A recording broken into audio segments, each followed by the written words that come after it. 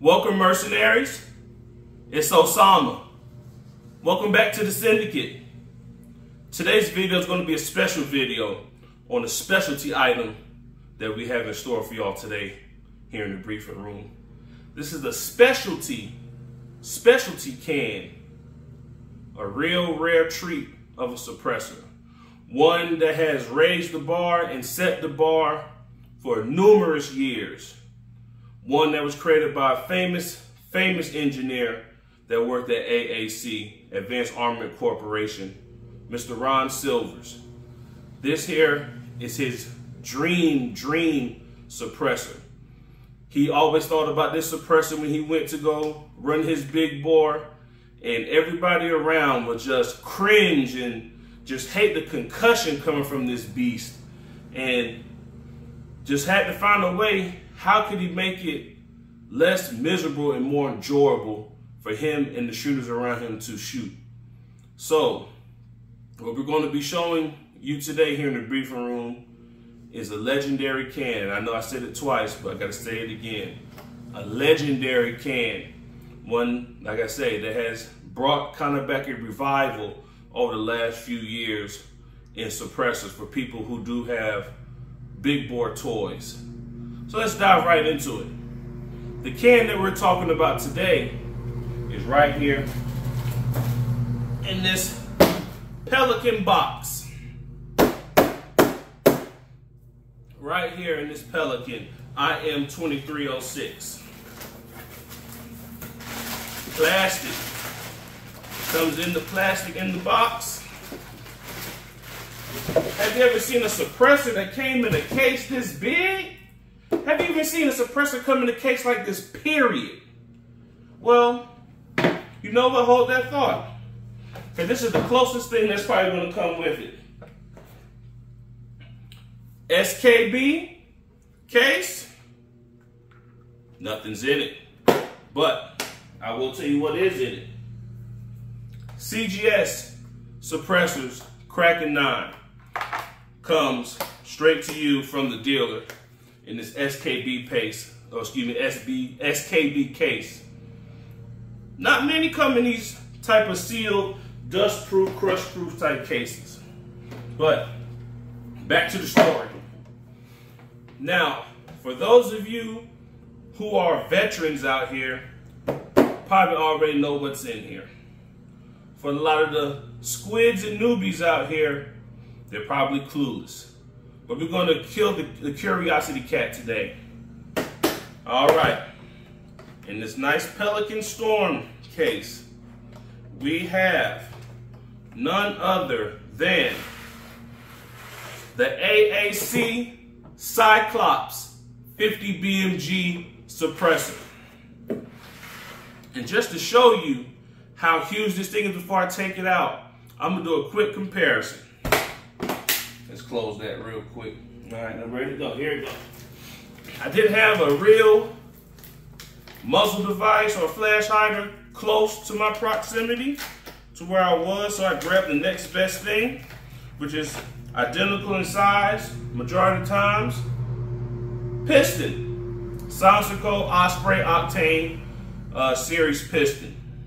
So this doesn't make a difference, the size, I'm going to tell you, because this is a 5/7/8 by 28, which is a 45 right-hand thread. But just look at that. Piston. Usually your A2 bird cage flash hiders are about in the same size, you know, same size category, right? Now, check this out. What we have here is the mount. Get this baby out. Don't mind that. Bam! You see this huge thing? Look at this size comparison. Looks like child's play. This is your same size as a Sounsico ASR brake, Griffin 2-port brake, and this is your muzzle brake for the Cyclops. Huge. Probably have to mill this thing out of a huge piece of billet steel A little bit smaller than a Campbell's condensed soup can. For those of y'all who are old school like me and know the grown up with eating Campbell's chicken noodle soup, it's probably about the same size piece of billet steel that they had to mill this out of. Huge thing. If I had to say, probably about £1.5 pounds if I had to guess in weight, maybe 2 pounds. This thing is stout, very stout. So with that being said, let's get back into it. So that gave you a preview of what's in here. So AAC product manual for the Cyclops, Pelican. Thank you for the purchase. I guess this was a joint effort with AAC and Pelican to give people a taste of the Pelican cases. Ammunition guidelines on shooting Tyrant and Evolution series suppressors. If you know AAC, been out of business for a while. Their Evolution was one of their first tier of pistol cans that came out. Started out with the 45, then went down to a 40, and then to a 9mm. And then that's where the Tyrant series came in to replace the Evolution series. Now, one of these days, I'll get all three because I have all three of the Evolution series, 9, 40, and 45. And I'll get into that, why you don't see any 40 cans anymore. But nice literature here.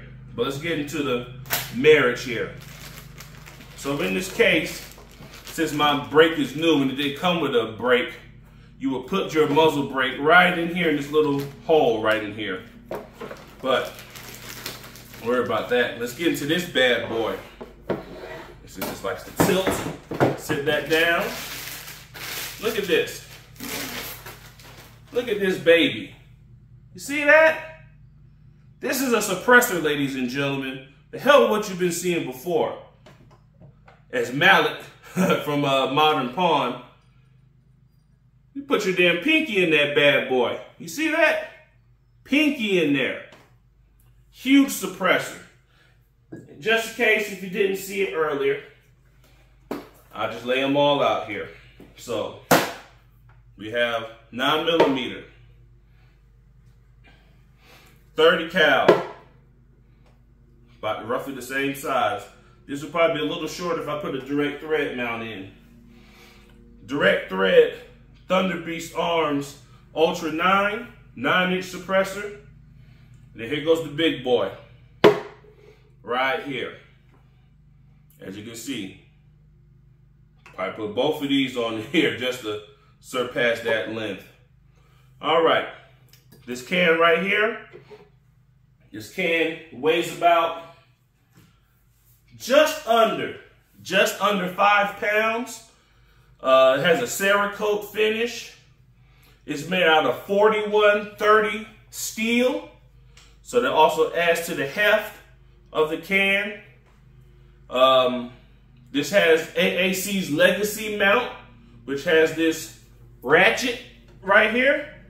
So when you tighten down on the brake, it sounds like you're using a ratchet.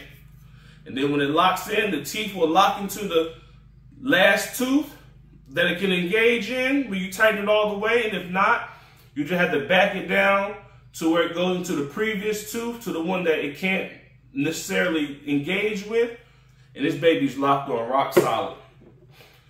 This can was designed for precision bolt guns, as in repeaters and single shots. This was not made for semi-auto use, but I have seen people run these on semi-auto, like before the 107 Barrett came out. I seen people run them on M82s and never had any problem, but those will void the warranty from Barrett if they, you know, I ain't gonna say catch you, but if you had to sit in there for work, they would know whose gun was being shot suppressed and whose wasn't. So with that being said, suppression is the main key for this can.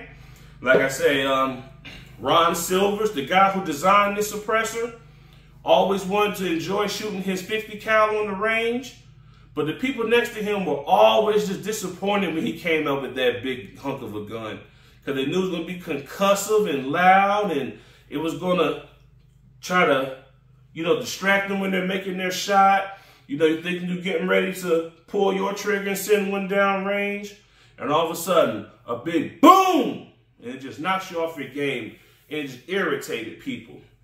And I want to say this can came out 2006, 2007. So that just tells you, for year 2022 from 2007, we'll just use that. That's 15 years. 15 years ago, this big hunkin' beauty came out. There were other companies that came out, like Ops Inc., who had a nice can. Also, don't have it with me now, but will be soon enough. I have another 50 cal suppressor, which I'll be comparing these two. And they are more of the older, like this, so it's like in that same time frame. The other suppressor that I'm referring to is the AAC Turbodyne, which is a stainless steel suppressor.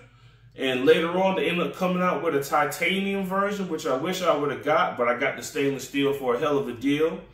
Also got this for a hell of a deal too, as these were MSRP at $2,600, and that did not include a mount. So you say, rounded up ballpark figure, $2,800 with tax, $200 tax stamp, $3 grand, and we'll just say about $250 for your mount. Now this one here is in my Cadex trimmer thread pitch, which is a Canadian or metric thread pitch, which is 1x14. And I also have a Barrett thread pitch, which is the 7/8. You know what? 7/8 by 14 is the Barrett, and 1/14 is this one here. So I had those mixed up. So very, took me a long time to track down this Cadex thread pitch. Barrett thread pitches were popular because everybody had a Barrett. Cadex didn't come out with the trimmer till about 2016, 2017 maybe. Changed the game. Like I said, this was very hard to come by, and the reason why they went to the 1x14 instead of the 7/8 by 14 was because of the shoulder on the barrel. This would actually lock into the shoulder a little bit better, and obviously give you a better clear aperture for when your pill goes through here, that you wouldn't have a baffle strike, or should I say a break strike or whatnot, or at least that's what the rep at Cadex told me, because I actually tried to bypass and try to get a thread pitch conversion to put on, since it was so hard for me to find this, because AAC bellied up long time ago and they stopped making parts. But I ended up getting lucky, and that since AAC is back in business now, I think it's called Advanced Armament Company now, still in Huntsville. But if you really know AAC, AAC started out here in Lawrenceville, Georgia. So piece of history there. Like I say, Ron Silver, when he developed this can, this was the cream of the crop for 50 cals. Cream of the crop. And I'm going to tell you why. This has been metered on the McMillan TAC 50 bolt action rifle, the famous one that the Canadian sniper Rob Furlong shot at 1.5 miles kill. He was shooting, had a train of thought and it disappeared on me. But he also helped develop, not to say he helped develop this, but he's helping develop the Cadex trimmer rifle up there in Saint Jean Richelieu, Canada. And like I said, with this can here, like I said, it was cream of the crop. Now there are other cans now that have came out and Haven't really heard them because not many people have some 50 suppressed. And like I said, this was the creme de la creme when it came out. So over time, I know Surefire has a SOCOM 50. KG Made, Kyle and his guys over there, they have their own 50, which is about same size, half the weight out of titanium. And it has ports around the whole circumference of the diameter here. And you can control the blast, the muzzle blast from the 50. So take, for example, here, Cyclops Omega, I have a train of thought and I done lost it. But this anchor brake, what Cyclops calls anchor brake. So just think of this, but it has screws around it where you can control. So if I want to try to keep the muzzle down a little more tame, I can keep these ports open up here and close everything down here. So when the barrel, not the barrel, but when the gun fires, it keeps the barrel down with the ports firing up, helps keep the muzzle from jumping and rising. So a lot of people thought about trying to bring 50s back. A lot of people like to have a big 50. But like I said, with a lot of people is that concussive force when you shoot these big honking rifles. So Mr. Silvers really hit a home run with this one. Now, going back to what I was saying earlier, I think I remember the train of thought now. So with the suppression on this, it's very outstanding. This is now what I was going back to, my train of thought. So the McMillan TAC 50 was the rifle that Rob Furlong shot the 1.5 mile kill shot with. So with that rifle tested with this suppressor, the shooter's ear number, which is the most important number when it comes to choosing a suppressor.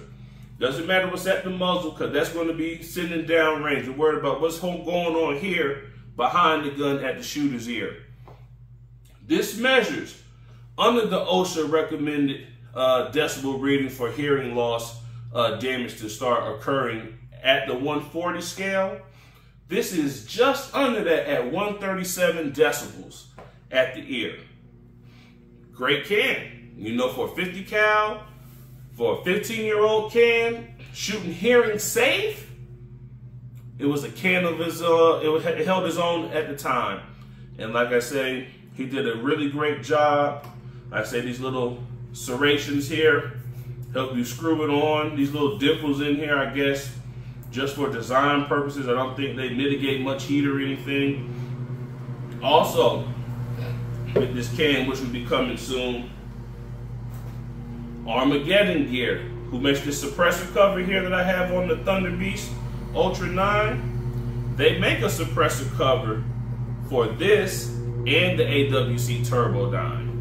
Now the AAC Turbodyne is a little bit heavier than this can, and I forgot to say that this diameter on the can is 2.5 inches. I want to say with the AAC Turbodyne, it's a 1.5 or a 2-inch diameter can, and it's 16.5 inches, which is this here is 15.8 inches. So pretty long size can, and I just can't wait to get it out and get some more footage. Have another shoot coming up in a few months, another suppressor shoot. We're gonna have the meters out, and my guy Bill, he measured his on his single shot. I have a video shooting it, the Armalite AR-50 with the Cyclops on it. And when he shot at the shooter's ear, it's about that 136, 137 decibel mark. So, like I say, for a can of this age and design, it was a icebreaker in the suppressor market. Like I say, it broke the mold for what they thought suppressor should be, especially in the big bore caliber. And I never really wondered why, and I know there's a plethora of reasons why, they never came out with a Gen 2 version of this.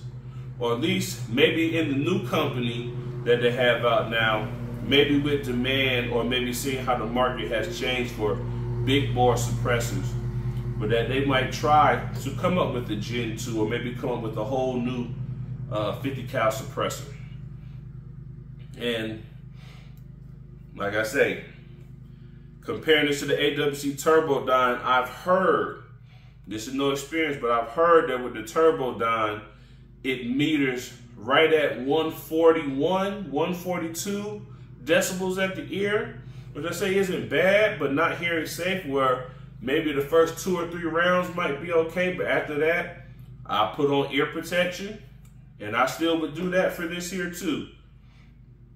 Just because after a few rounds, this thing starts to heat up, and the first round pop, you know, has taken all the oxygen out the can, and I would really say that it would have to be metered at the same place at the same time, you know, shooting on the same gun, just to keep the test, you know, accurate.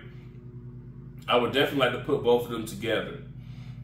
So like I said, with the AAC being maybe about right here and a little slimmer. Now with the AAC's mounting system, AAC was kind enough to come up with a mounting system that's kind of like, if you're familiar with Bowers suppressors, their Verse series, like Bowers Verse 9, Bowers Verse 45, Bowers Verse 50. So they have like those Verse adapters to where you screw in like the Cyclops Omega, how you can change out this ASR mount and put a direct thread mount on. You can screw out different thread pitches on here to mount different guns. So it comes with 3. I want to say it comes with a regular Barrett thread pitch, the 7/8. It comes with, I can't remember offhand what 338 Lapua Magnum thread pitch is. I want to say that's like a 3/4 by something, but don't quote me on that. But it's a real funky thread pitch. And then I think it comes with a regular 5/8 by 24 thread pitch, which will be with this Omega and the Ultra 9 R4. You know, your 30 cal, like 300 Win Mag, 308, those type of caliber, 6.5 Creedmoor. You need those 30 cal thread pitches. So look at this size comparison, and I'm just telling you, this is a hell of a damn can. This is about 14 ounces, not including the cover, so maybe say about a pound with the mount, anchor brake, cover. Now with this Ultra 9, it being a direct thread, the CB model is 11.9 ounces, but since this has the mounting in here, I would say this is about 13 ounces. So still, even though it's bigger than the Omega, since this is titanium, this is still going to be lighter than the Stellite can. And like I said, this and the AAC Turbodyne are both stainless steel cans. So it's going to be pretty hefty, but in certain cases, some heavier stainless steel cans do measure pretty well in regards to the titanium. But the thing is that you're sacrificing, you know, having a lighter weight can and the extra barrel harmonics that come along with mounting a heavy can on the end of your barrel, you know, will also affect accuracy. But the thing with those big 50 cans, they're so big and thick, I guess, you know, with like the size of like a gauge, if I had to call it, you know, like the wire gauge has a different thickness. So those 50 cal barrels are pretty stout, and they're more than likely not going to be any pencil barrels, you know, no small contours. We're talking about bull barrel contours, or, you know, heavy Palmer type contours. We're not talking about nothing thin and flimsy. So, as I say, if your 50 goes down and you're in the fight, take this off, and now you got your billy club, and you can beat the hell out of whoever trying to attack you. Because this thing will, as you can hear that, will knock somebody the hell out. All right, mercenaries. I think that's it for the briefer room today. If you like the video and you want to see some more suppressor content, like, share, subscribe. Leave some comments down there in the comment section, because I do check them and I try to respond to everybody, especially people who have a interesting comment or a question or anything like that. You know, we don't have to try to, you know, point fingers at anybody or try to embarrass anybody. You know, this is a learning channel, so, you know, nobody's better than anybody else. So, all right, mercenaries, stay safe, stay legal, stay informed, stay dangerous, stay ahead of the game. Osama, out.